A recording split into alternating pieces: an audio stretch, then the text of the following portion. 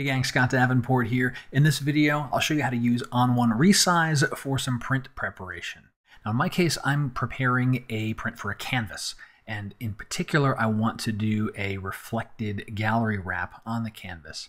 Now the company I'm doing my print with, they don't offer this in their own preparation software, so I'm going to use Resize to do the work for me up front. Now here's the photo, it's loaded into Resize, and I want to do some things with the document size. I want to match the settings that are given to me by my print lab. So let me show you an example of that. So I'm doing this print with Sol Digital, and Sol's really good about having lots of details. For here's my canvas, and I'm doing a 2:3 print, that aspect ratio. I'm doing a pretty large print.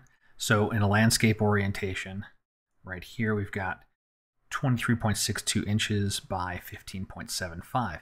And that is without the bleed. So meaning the bleed is what would wrap around the edge of the canvas. You can see that with the bleed, the sizes are larger. So I want to make sure I size my document, my photo document, to this so that when I do that wrap, I'll let Resize add in the additional pixels it needs.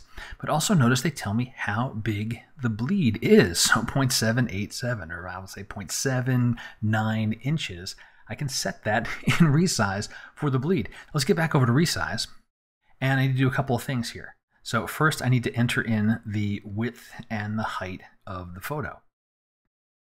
So we'll start with 23.62, and this is giving me 1576. I was 1575 to be precise before. I'm going to be okay with this. I'm not going to worry about a 0.01 inch difference, and I trust Sol to do any minor adjustments that need to be done there. If I really needed to make a change, I can always go into the crop, and I can just nudge down to like 1575, position the crop window however I need it, and say apply, and that will take care of making it exactly the way it needs to be.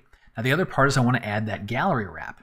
So over in the gallery wrap, I'll turn on that tile, show the details, and here's where I can specify the thickness. Now at the stairwells where you can obviously see where that reflected wrap happens. We said it was 0.787 inches.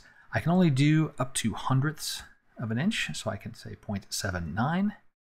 And ON1 Resize is making things all fine and according for me. And then I am basically done. If I wanted to, I could adjust the settings for the actual resize. There's a slight increase on the file size that I'm doing here, the dimensions of it. And as a default, the genuine fractals method and these settings work very well for landscapes. So from here, all I need to do is export it as a high quality TIFF, JPEG, whatever's required by the print lab. I'll send that off to them, and I'll get my beautiful canvas back. And by the magic of the internet, I have my canvas now, and you can see it looks great. It's a wonderful size, and you can see there's where that gallery wrap is. You can see the stairs being reflected. So ON1 Resize did what it said to do. I gave it the dimensions. It worked out great with my print lab, and I've got a wonderful canvas to go hang on the wall. So that's just one example of using ON1 Resize for print preparation. It's great as a general scale up and scale down program. It does a very, very, very good job of maintaining all the various details in your photo.